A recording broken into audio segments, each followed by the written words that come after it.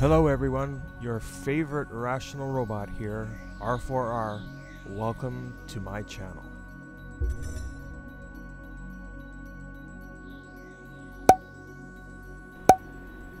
Today's reason is Herod kills infant children.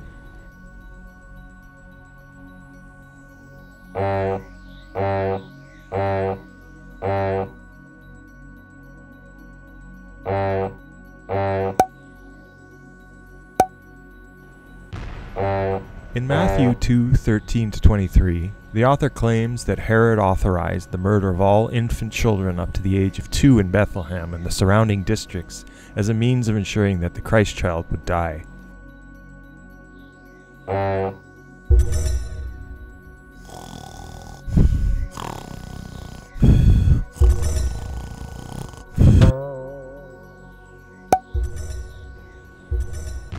And when they were departed, behold, the angel of the Lord appeareth to Joseph in a dream, saying, Arise, and take the young child and his mother, and flee into Egypt, and be thou there until I bring thee word, for Herod will seek the young child to destroy him.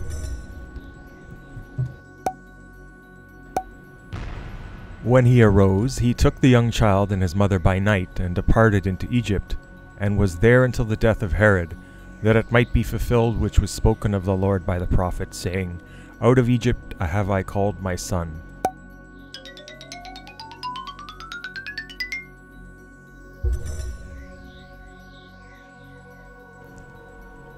Then Herod, when he saw that he was mocked of the wise men, was exceeding wroth, and sent forth, and slew all the children that were in Bethlehem, and in all the coasts thereof, from 2 years old and under, according to the time which he had diligently inquired of the wise men. Then was fulfilled that which was spoken by Jeremiah the prophet, saying, In Ramah was there a voice heard, lamentation and weeping and great mourning, Rachel weeping for her children, and would not be comforted, because they are not. But when Herod was dead, behold, an angel of the Lord appeareth in a dream to Joseph in Egypt, saying, Arise, and take the young child and his mother, and go into the land of Israel, for they are dead which sought the young child's life. And he arose and took the young child and his mother, and came into the land of Israel. But when he heard that Archelaus did reign in Judea in the room of his father Herod, he was afraid to go thither. Notwithstanding, being warned of God in a dream, he turned aside into the parts of Galilee. And he came and dwelt in a city called Nazareth, that it might be fulfilled which was spoken by the prophets, He shall be called a Nazarene.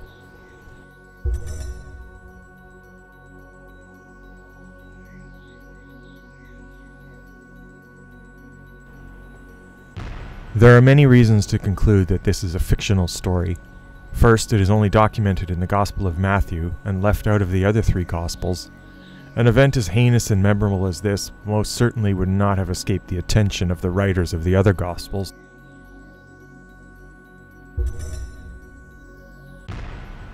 Second, Josephus, who was tireless in his criticisms of Herod the Great, would almost certainly have documented what would have been this tyrant's most barbaric crime, though he made no mention of it.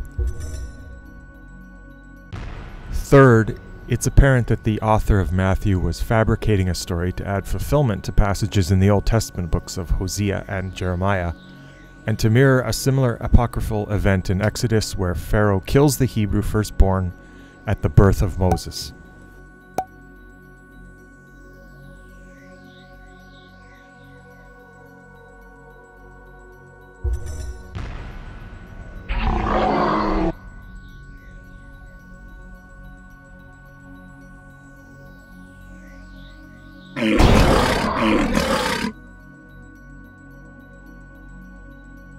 More reasons for a reason to come, so keep watching and remember to please like and subscribe. Peace.